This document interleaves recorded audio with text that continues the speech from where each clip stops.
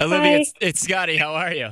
Good. How are you? I'm good. So you're in the bleachers, right? Amongst the bleacher bums at Wrigley Field. And how did the interaction start with this guy? Wait, what's his name? Do we know his name? Yes, we know his name. His name is Sam. Sam. Okay. So how did this Yes. interaction start with Sam? He was trying to start a beer snake. Okay.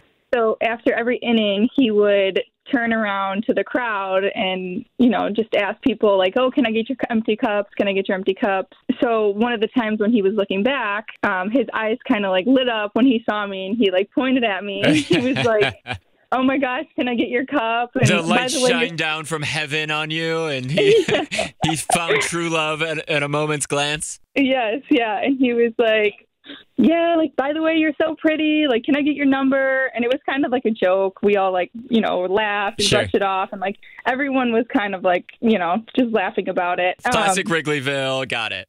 Yep.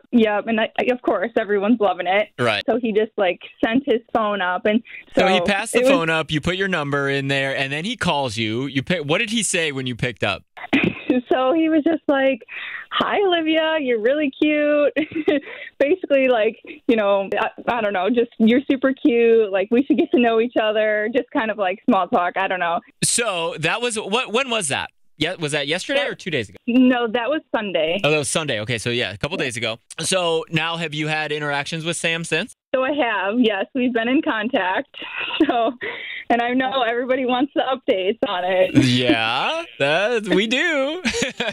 Yeah, so of course, a couple people obviously have saw my video or saw the video. A couple and have, million reached people out. actually Yeah. saw your video. Yep. Yes, millions of people saw it, and of course they're, all asking like, "Where's your first date going to be?" And then the Cubs actually reached out and was like, "We would love to host you for your first date." Oh, cool. So yeah, So is this gonna happen?